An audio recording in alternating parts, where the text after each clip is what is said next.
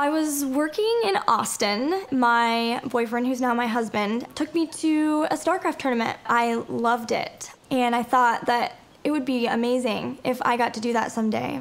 Welcome back to Beyond the Nexus and our preview for the Fall Global Championship. Last time we covered Korea, but this week we're going to look to the rest of the Heroes world. Let's get to it. I am JC Gillyweed Gluck, and I am a commentator for Heroes of the Storm. It is pretty unreal, but it's a lot of fun. It is a lot of work, a lot of preparation. Once you get to events, you get to meet people, and you get to talk about the game and the players that you really like. It is the best job. It's so much fun. 9%, 8%, 5%, Fox and Healy wins! I started in March of 2015 with amateur tournaments. Blizzard asked me to start hosting a weekly show called Beyond the Nexus, and I was coming here to California every week. My husband got hired for a job, and then that was the point when we decided we wanted to move to California, and that's what we are currently in the middle of doing. Right after my second event, I got pulled aside with somebody really high up in esports at Blizzard. She said, I really want to see you continue commentating, but I need to see you improve. I really took that to heart, and that's when I kind of revamped how I prepare, and that has very much shaped how I continue to prepare for events today.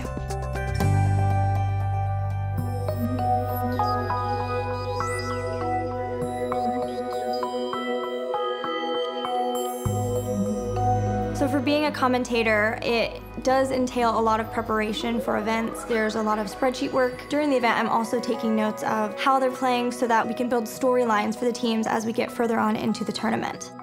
When an underdog team wins and I was commentating that team winning, knowing that I'm a part of that is very fulfilling. There's also another side to it. Somebody sent me a picture of his daughter and said that he loves watching Heroes, but she is a big fan of me, and that she had a headset on and was pretending to be me. And that's really amazing, to be maybe a role model for young girls who are looking at gaming, because when I was growing up, I didn't really have that.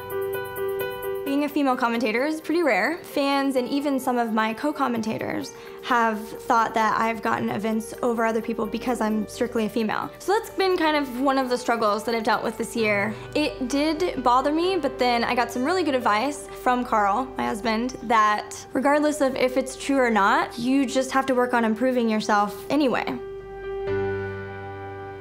At the third Lone Star Clash that I went to, I was already full-time esports and streaming. I met Anna Prosser-Robinson, and we started talking about how we were really enjoying playing Heroes of the Storm. She ended up contacting me a couple of months later, asking if I would be interested in studying with her, and then ended up deciding that it might be really beneficial if people could learn with us along the way. Hello, and welcome to Eye on the Storm. Thank you so much for your patience, everyone. We had to bring Gilly, the world traveler, into the fold as she was on an airplane. Gilly, how are you doing? I'm a little frazzled, but I'm here and I'm super excited.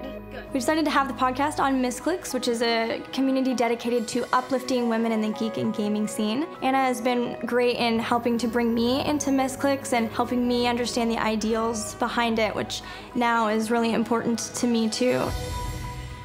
When I first started commentating, even though I was learning more about the game, I still felt a lot of the times like I didn't belong there, like there was just something off. Anna explained to me that I was feeling imposter syndrome. It's where just because you're different, you can feel like you don't belong.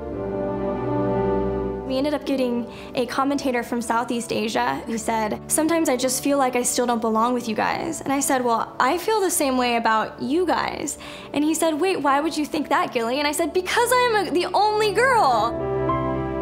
Regardless of who you are, you can feel imposter syndrome, and it's good to know that as I go into events, if we have somebody new, I try to be very inclusive and make sure to reach out and say that I'm here for you so that they don't feel that way.